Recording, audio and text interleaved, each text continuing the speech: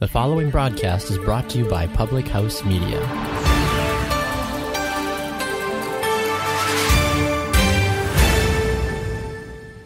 Hello! Welcome to Choose to Rise, housed here on Public House Media. I'm so glad that you're here to give a listen. My podcasts are audio pulled from my live Facebook post every single morning, where I share other healthy living tips, motivational information, and connect with people from all over to live their life as a very best self. If you like these messages, I hope you tell a friend about Public House Media and my podcast so we can spread more positivity around the world. Thanks for listening. On with the show.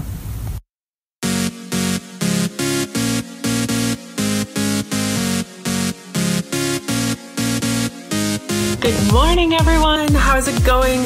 My name is Kim Meyer. I am the founder of Choose to Rise on Facebook, on Instagram, ChooseToRiseUp.com. I am here on Public House Media, here to talk to you today about how to be a strong woman. I am so grateful for Public House Media and the opportunities they give me to spread my voice, spread positivity, and spread hope. And it's my mission in life to help women rise up out of their current situations and live life with hope and in purpose. So, hopefully today that's what happens to you in this podcast. Thank you, Public House Media, for allowing me to do this, for hosting my podcast and all those kinds of things. So if you are listening on the podcast, welcome. Thank you. Hopefully you hit subscribe and share with your friends. If you're live here on the video, thanks again for watching.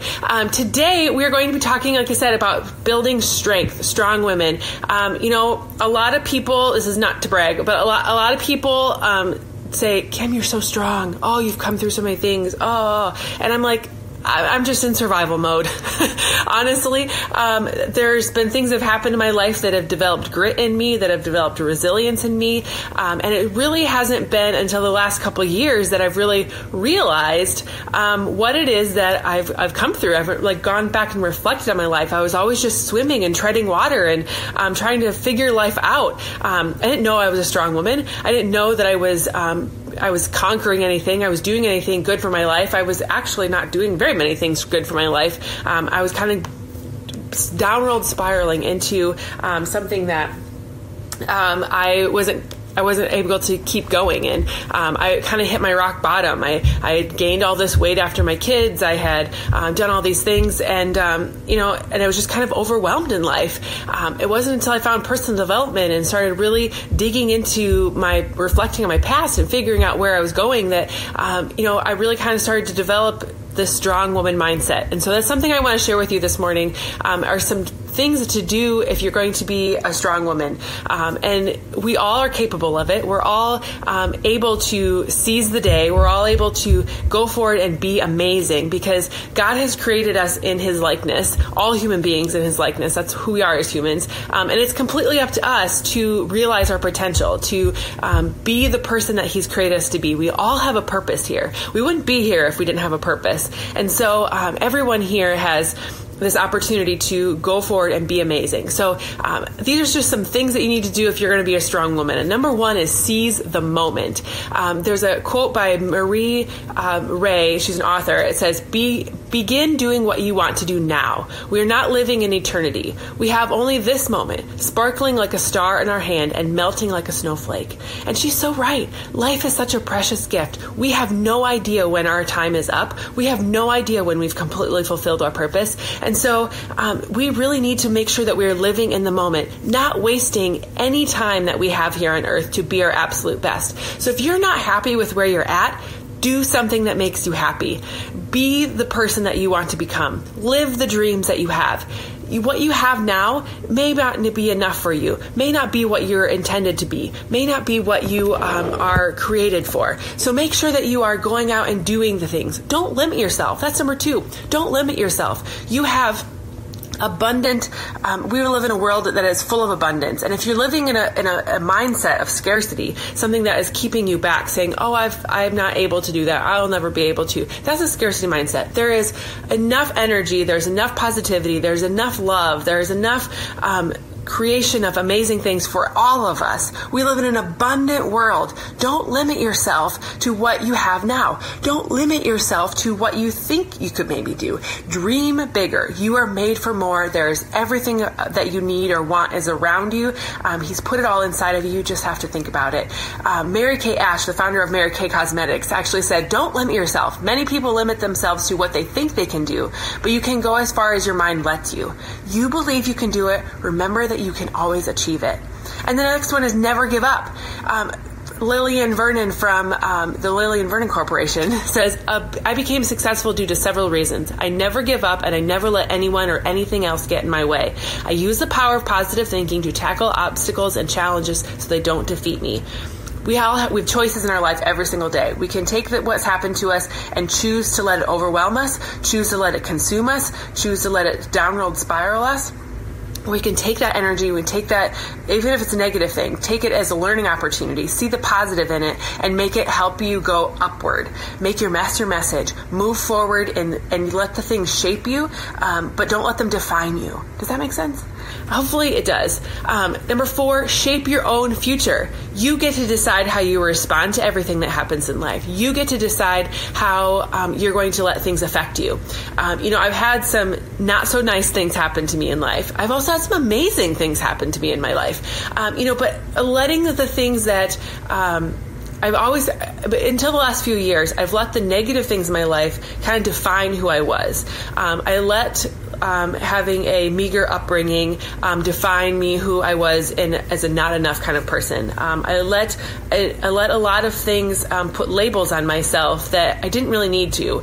I let things happen to me that were not necessarily horrible things, but they definitely mess with your mind a little bit and help. And they made me feel like I wasn't enough. They made me feel like I had to prove myself to people. And a lot of those things we can let them shape us in a good way. We can let them shape us in a bad way.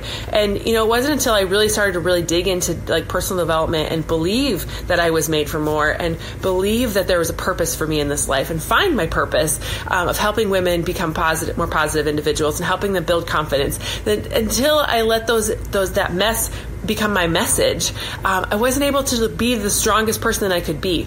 And, a lot of people say, oh, you're so strong, you've come through so much. But really, it's just never giving up and letting the things that have been in my past shape me for my future and let them guide me to becoming the best. Number 5 is be quiet enough to hear. Remember that all the answers you need are inside of you. Only you have to become quiet enough to hear them. Debbie Ford said that. So you have to listen. You have to listen with your ears, listen with your mind, listen with your heart to what it is that God wants you to do with your life. Until you become quiet and you really listen, shut out the chaos of the life, shut out all of the negativity that's going on around you, and just listen and be. Find the things that are a part of you. Find the purpose that God's put inside of you and go forward and do those things. Number 6 is don't be afraid to juggle. Most of us have trouble juggling all the things that happen in our life. Women who say she doesn't have someone or something to it. Most of us have trouble juggling things. The women who say she doesn't is someone who I admire, but I would never have met. Barbara Walters said that. So, as a mom, as a busy working mom, as I'm a school administrator, I have lots of things on my plate every single day. I'm a busy mom of 2. I'm involved in my community. I'm a coach. I come here like this.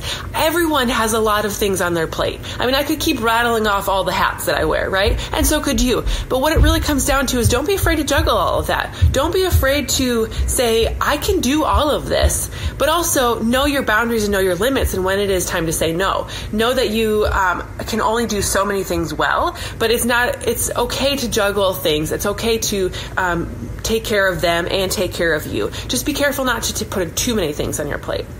Number 7 is find your voice. A woman with a voice is by definition a strong woman, but the search to find that voice can be remarkably difficult.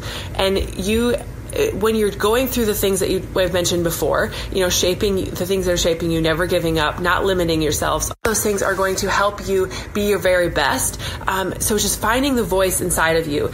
It goes back to that listening thing, listening to who you've become, listening to who you want to be, and then going forth and conquering those things is something that you are completely capable of doing. Be someone, not something. Coco Chanel, if you know who she is, says, how many cares one loses when one decides not to be something, but to be someone, right? If you be someone to somebody, you're going to have a much better impact on life than being something. We have lots of labels on us in life. We're a mom. We are a teacher. We are a worker. We are a whatever. Like, I'm an accountant. I'm a business person. I own a store. I'm a coach. I'm a whatever. I'm a wife. But there are so many labels that we put ourselves, and then we kind of put ourselves in these little boxes that say, this is what I am. And what you really need to do is open up that box and really decide who else you want to be. We don't have to be defined by these labels. You know, one of my recent groups, I had a woman say, like, we were talking about all the I am statements, and I am amazing, I am beautiful, I am confident. And she wrote, I am a mom. And she said, I need to she's like, I love being a mom. I love my children. I love being a part of their lives. She's like, but that's what the role that I've let define me, and I've lost who I am as a person. I've lost who she says she lost who she was. And she's through this journey of working out and eating well and personal development mindset. She's figuring out who she is again, and she's loving it. And she's being a better mom because she's able to be herself and not be pigeonholed into a certain role. So be someone, not something. Make sure you're going out and being who you were created for, that you were made for more, that you are able to go forward and do things. Help others feel good. That is one of my favorite things to do in life. One of the things that fills my cup the most is when I am able to help another woman, another mom, another busy, crazy, chaotic living life lady find her purpose and feel good about herself. When you've learned that people will forget what you've said, people will forget what you did, but people will never forget how you made them feel. Maya Angelou has the perfect quote there. And if you can help someone feel good about themselves, if you can help someone feel amazing about themselves, that is the best feeling for you as well. Trust me, it works. And I challenge you today to go out and do that. And the last thing I'm going to share with you today is be different. Go out and be different. Be you. Everyone is created for their own purpose. Everyone was created for more. Everyone was created with a specific purpose and being inside of them. And we're all different from each other. The times when we try to become like other people, the times that we try to mimic others, is the time that we lose who we are.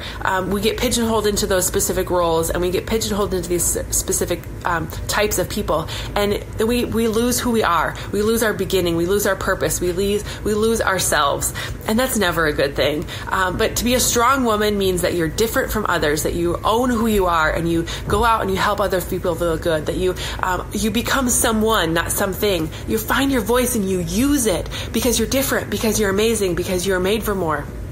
You're not afraid to juggle multiple things in your life because you are strong enough to handle everything that gets thrown at you. You're never given more than you can handle. You are quiet long enough. You take time to relax and be in self-care mode enough for that you can listen to what's on your heart, listen to what God's putting inside of you to go forward. Never give up on what your dreams are. Never give up on trying to be successful, and go forward with what it is that what He's laid inside of you. Don't limit yourself, and seize the moment. Seize every single moment that you have, because we are made for more, and in His likeness and in His greatness, and we can do anything and everything that we put our minds to. So that's what I have for you today on being a strong woman. If you can tackle those 10 things today, or even just apply one of them, take one of those thoughts and marinate on it. Take one of those thoughts and apply it to your life today, and see how strong that you become. See how strong you feel, and go forward in an amazingness. So I hope that you have a fabulous day. I hope that you've hit subscribe on this podcast. I hope that you hit subscribe to this Facebook page, and head to mine as well on Choose to Rise Up, and go there as well and hit subscribe, and follow and share this with everyone that you know. We are on this mission to help. I am on this mission, and we as my team Rise and Fit, are on this mission to help women rise up out of their current struggles and live life with hope and with purpose. And the more people we can impact, the more people we can help do that, the more my purpose is going to be fulfilled, and the more God is going to smile down on all of us. So let's make this ripple effect. Let's pay it forward.